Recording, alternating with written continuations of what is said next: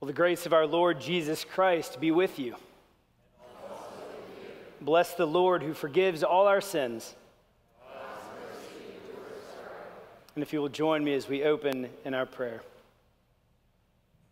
O God, maker of everything and judge of all that you have made, from the dust of the earth you have formed us, and from the dust of death you would raise us up.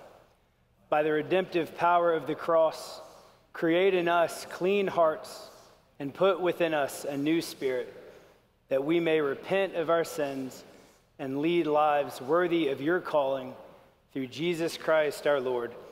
Amen. And if you will, I want to invite you to stand and let us worship together in song as we sing Lead Me to the Cross.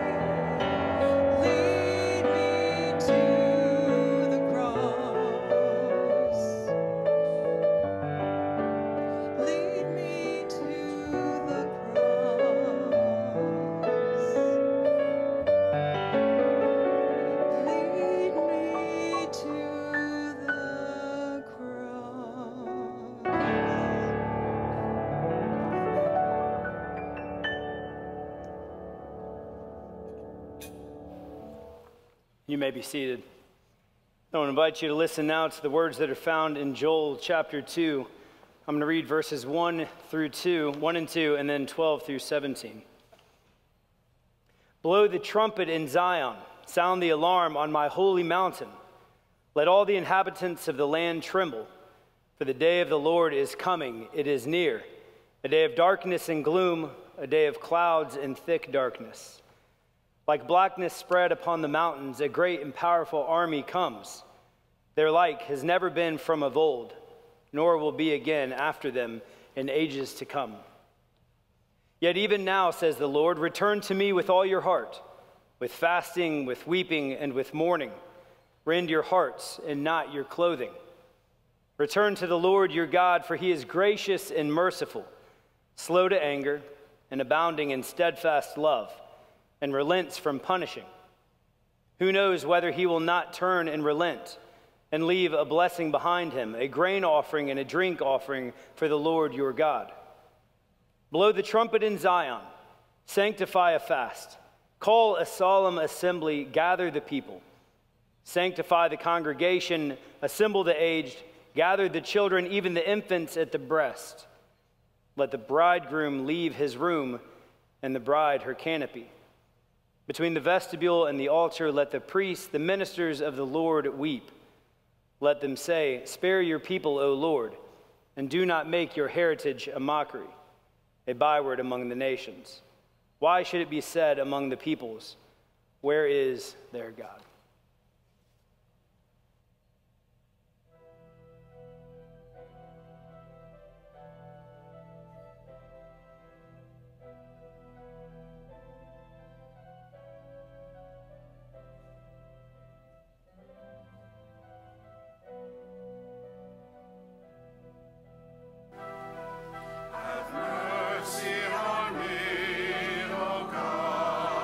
According to thy love.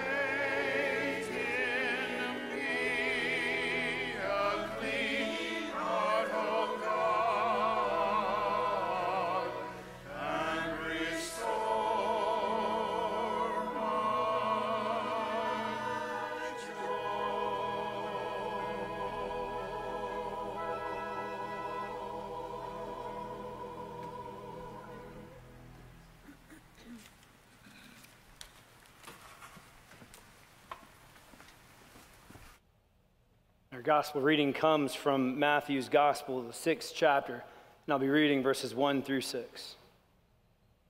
Beware of practicing your piety before others in order to be seen by them, for then you have no reward from your Father in heaven. So whenever you give alms, do not sound a trumpet before you as the hypocrites do in the synagogues and in the streets, so that they may be praised by others. Truly I tell you, they have received their reward. But when you give alms, do not let your left hand know what your right hand is doing, so that your alms may be done in secret, and your Father who sees in secret will reward you. And whenever you pray, do not be like the hypocrites, for they love to stand and pray in the synagogues and at the street corners so that they may be seen by others. Truly I tell you, they have received their reward.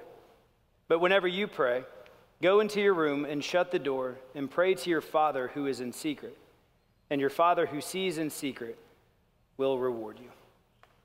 And if you will join me in our response to the word shall be on the screen in front of you. Teach us wisdom in the secret places of our hearts, O God. Speak truth to our spirits, that we may honestly face the sins that separate us from the abundant love you offer us each day. Hear our prayers, that we may return to you and be restored to the joy of your forgiveness and grace.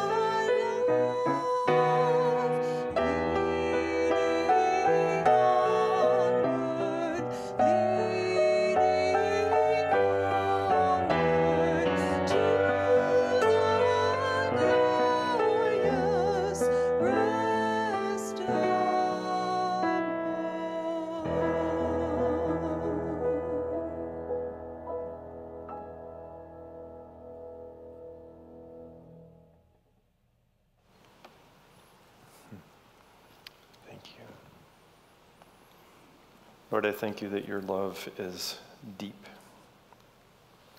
It's wide as well. But Lord, we desire to be caught up in that current of your loving grace that surrounds us in so many different ways. I just ask that your Holy Spirit would come and move amongst us in this evening as we gather in your name. Amen. I want to have you hear a prayer, so I want you to, it sounds like I'm giving you orders. I don't want to give you orders, but I want to invite you to bow your head and to listen to this prayer. I'm not sure where it came from. I'm going to read it to you twice. Once so you just listen to it, and then you can decide if you fit into this prayer. Lord, I confess to you my pride, impatience, self-indulgence, resentment. I can give in to prejudice, contempt, pornography, cruelty, cheating, anger, and dishonesty. I confess my envy of those more fortunate, lust for worldly goods and comforts, negligence in prayer and worship, and my failure to stand firm to be a witness to your reality. Let me share that again. And if you need to insert something in that, or if you need to underscore one of those, I invite you to listen. Lord, I confess to you my pride, impatience, self-indulgence, and resentment. I can give in to prejudice, contempt, pornography, cruelty, cheating, anger, and dishonesty. I confess my envy of those more fortunate, lust for worldly goods and comforts, negligence in prayer and worship, and my failure to stand firm and be a witness to your reality.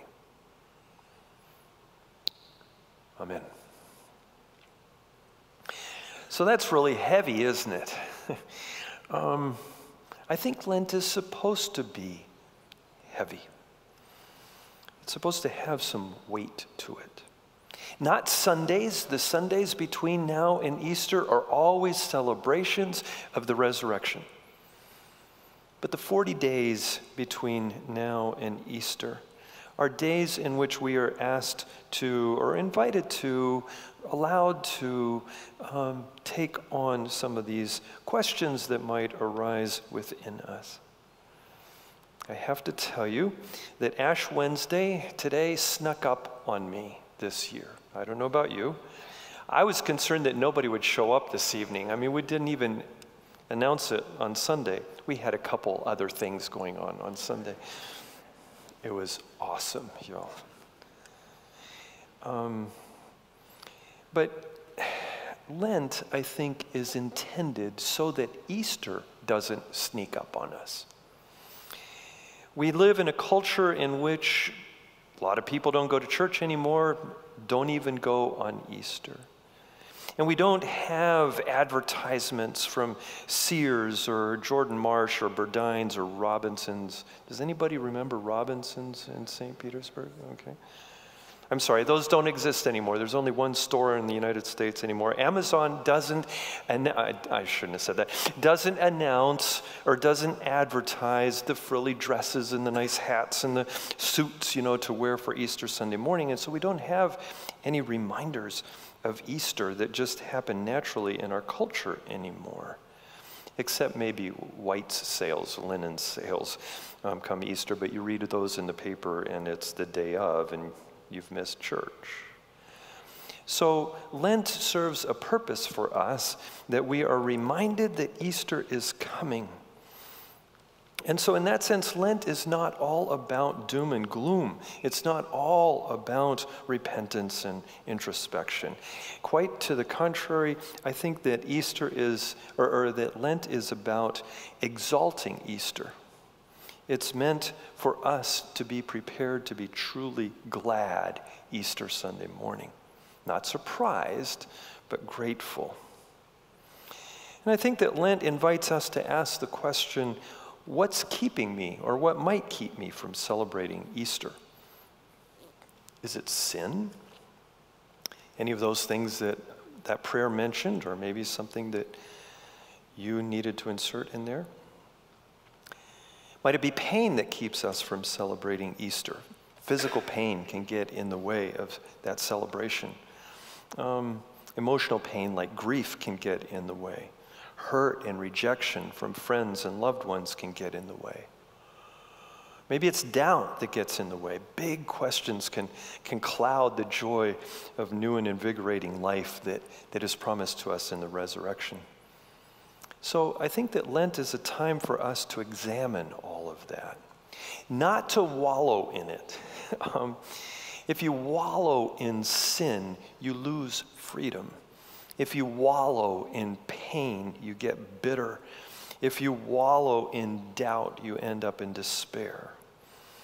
And so I think Lent is meant to have some kind of rhythm to it, some kind of rhythm that allows us to go into introspection, but allows us to come out. If you spend too much time navel-gazing, you end up with a backache. You need to come up. You need to breathe. I think every day needs to start with praise, and I think every day needs to end with praise. But Lent offers us the invitation during these 40 days to spend a little time every day to tackle some aspect of whatever it is that might impede our joy coming in Easter. I think that's why people give up things fast during Lent. If you take time that you otherwise would have spent on X, eating something or doing something, whatever that you've given up, you can go there. You can take on those questions and just give some space to thinking about sin or pain or doubt. But don't stay there. God is good. And we can't just end up there. And to help us with these things, I want to offer you three different things. The first one is something that's going to come Sunday. In your bulletin, there's going to be a folded piece of paper. And it's not going to make much sense, and I'll speak to this on Sunday. But it's the beginning of an origami sheet. And what it is, or what it's intended to be, is to become a dove. And that dove we want to place up here. Have you seen the doves up here? The idea, they tell me, I never know about these arts people, but they tell me that this is going to be 4 or 5 sections of these doves, and I think they're oriented ultimately to the altar. And I've decided to call it a wave of hallelujahs, to just think of this joyous kind of flock coming towards the altar. But at the beginning of Lent, we want to offer you the opportunity on those sheets of paper to write a prayer of some sort. Now, if you're going to mention to God your sin, make it cryptic. We don't want to read all of your sins and know all the juicy details. Just express in some way on that piece of paper what it is, and we're going to put it up there. But I hope that throughout the time of Lent, because we're going to offer these the opportunity to do this every Sunday throughout Lent, that as Easter is coming, that our prayers change. That our prayers change from just petitions and penitence to praise. And we're looking forward to the completion of all of this. And again, I'll repeat this on Sunday, but I think this is part of our Lenten celebration and process, I guess. The second thing that I want to offer to you is a stone. We have, in the last couple of years, used nails and have invited you to carry a nail around during Lent as a reminder of the sin and that our sins nailed Jesus on the cross. But I think stones are good reminders as well, and good preparations for us for Easter. The Bible talks about stones in different ways. It talks about the stone that was rejected became the cornerstone. It talks about stones being thrown at a woman caught in adultery. Stephen, Paul, different ones were stoned. A stone covered the tomb and was rolled away. Jesus said that the stones would cry out if others didn't about who he was. I personally, even though I work in the church and I'm around here a lot, I forget that it's Lent during the day. You know, you just get wrapped up in this, that, and the other. But if you're carrying a stone around, when you're pulling your keys out, or if you're getting your keys in your purse, whatever it happens to be, and you feel a stone, it reminds us of the season that we're in. I tend to be a pretty forgetful person. I forget to take the pills that are helping cure my disease, you know, but any kind of reminder is helpful. And so I guess what I want to say is that when you come up to receive the imposition of ashes, which is the third thing I want to offer, I want to invite you to grab one of these and to carry it with you. And if you lose it, don't feel guilty. Just get another one. Come the next Sunday, or whatever it happens to be. But the third thing is indeed wearing a cross on your forehead as you leave. I think it's logical to think of the ashes, wearing the ashes as a humbling thing, not as something exalting. We will say to you that from ashes you've come, to ashes you return. That can sound pretty depressing. And I think it's appropriate that we think about death, because death is connected in the Bible with sin. And one brought the other. And so we need to incorporate those together. But I don't know. If I tell you that you have come from dust and you will return to dust, the idea that God was just playing with some dust and added some moisture to it, and out came you, that's pretty amazing. The idea that we have come from dust and that we end up as these remarkable human beings is a really cool idea, and is something worth celebrating, I think.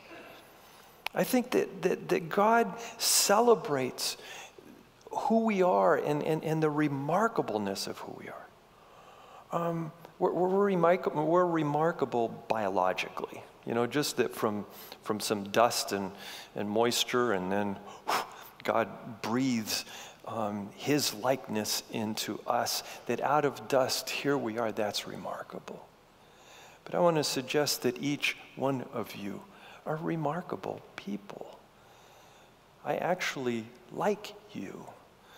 Well, let me make sure I like each one of you. I make sure who's here. No, I'm just kidding. More importantly, God enjoys you.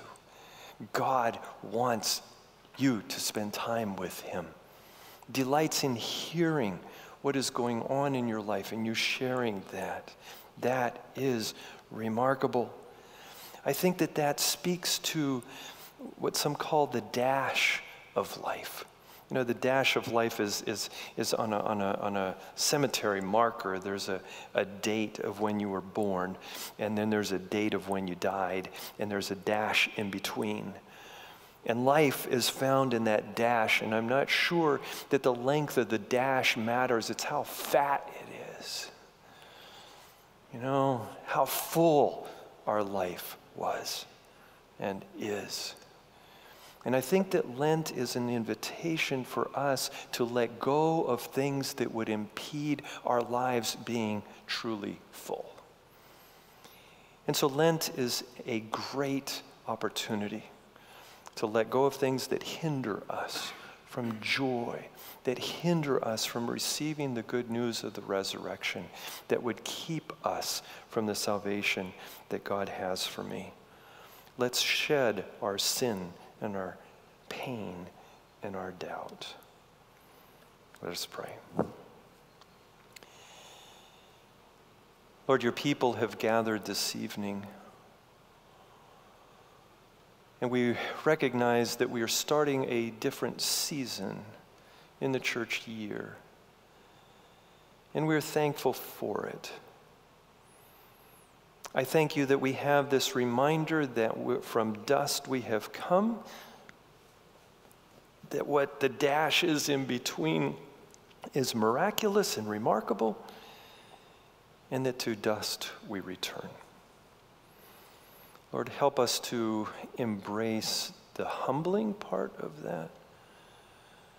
But Lord, allow us the freedom to celebrate who we are in you and the hope that we find in the death and resurrection of your Son. Lord, bless this time that we come remembering you and your mighty acts in Jesus Christ. Because, Lord, we come here this evening remembering that on the night in which you were betrayed, you broke bread. You offered it to your disciples, not so much as just kind of food at a restaurant, but in a Seder supper ceremony. And yet you interrupted that ceremony and said, "This is my body which is broken for you. Eat as often as you would in remembrance of me." And so we come tonight doing that, starting Lent in this way. And likewise, we remember that in that Seder supper, at the end of the meal, the actual eating part, there was more ceremony. There were more prepared words. But Jesus said, "This is my blood which is shed for you.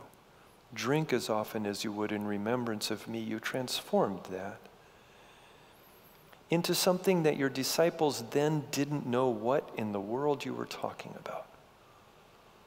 But we on this side of the cross do.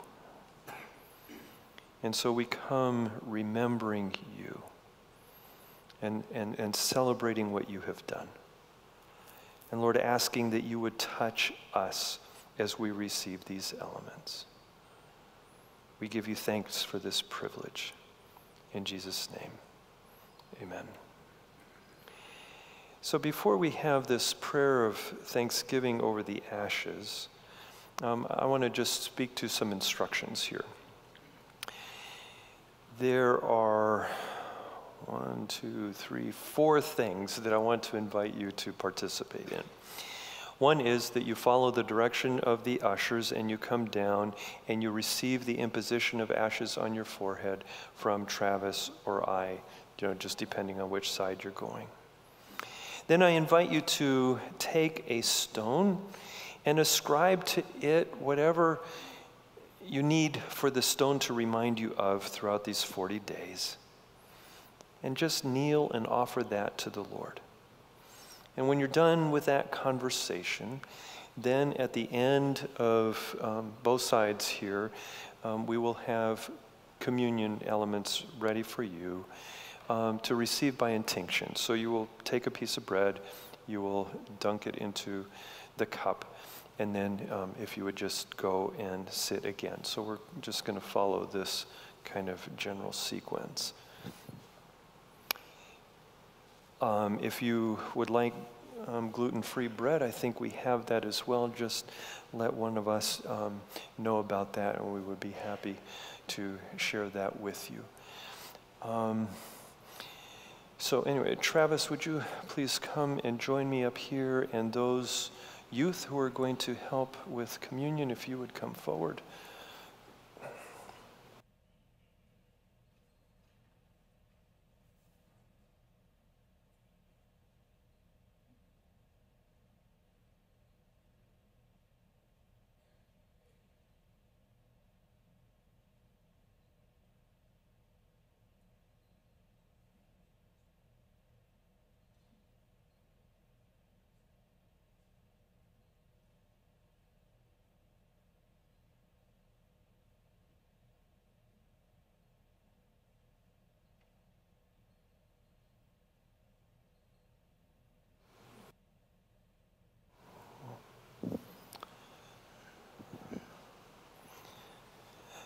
If the ushers would come forward and to help us, I want to invite you to come. All is ready.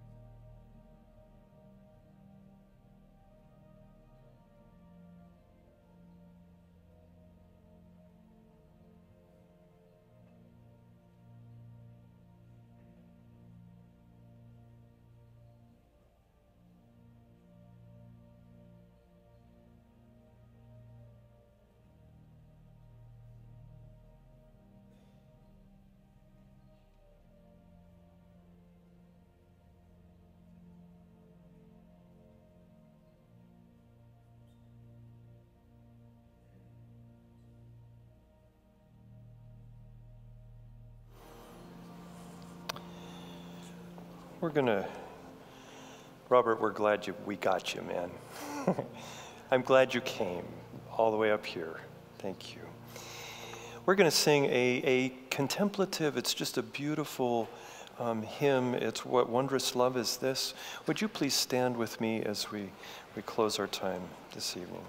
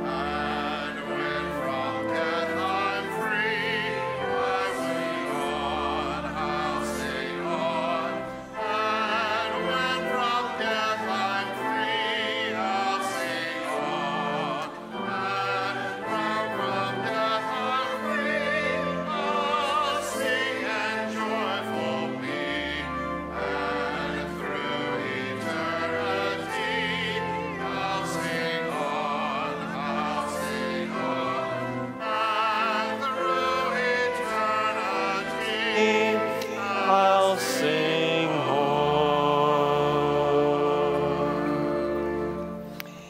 As you go forth in the world, share your love quietly and abundantly, that God may bless others with the gifts of your love and your grace.